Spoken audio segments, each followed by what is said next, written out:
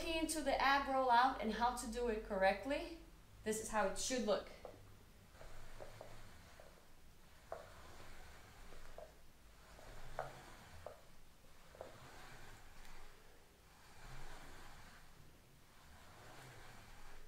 Let's talk about position.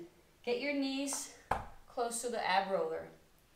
Get your hands to start right below your shoulder, and think now that this point in my shoulder and this point in my hips, they need to move together forward and back. This is a short rep.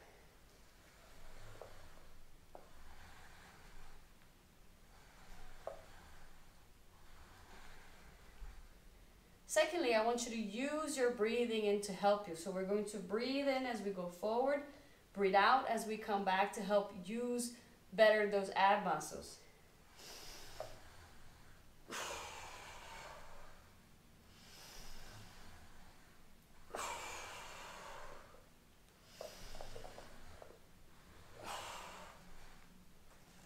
How far you go only really matters on how well you can come back.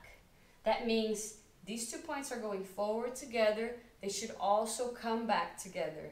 This is what I don't want to see.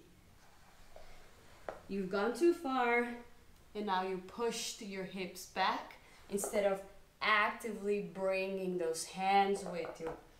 So once I get far, I'm gonna pull my hands in towards me and help these 2 points move together in a nice, steady pace. Forward,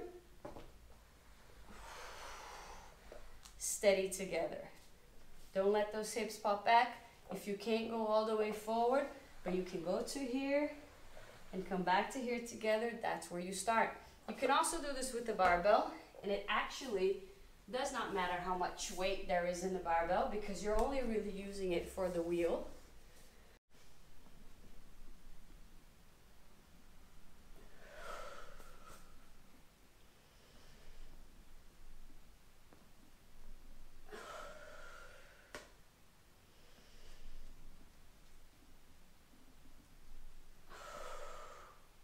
And that is the rollout with the wheel or with the barbell.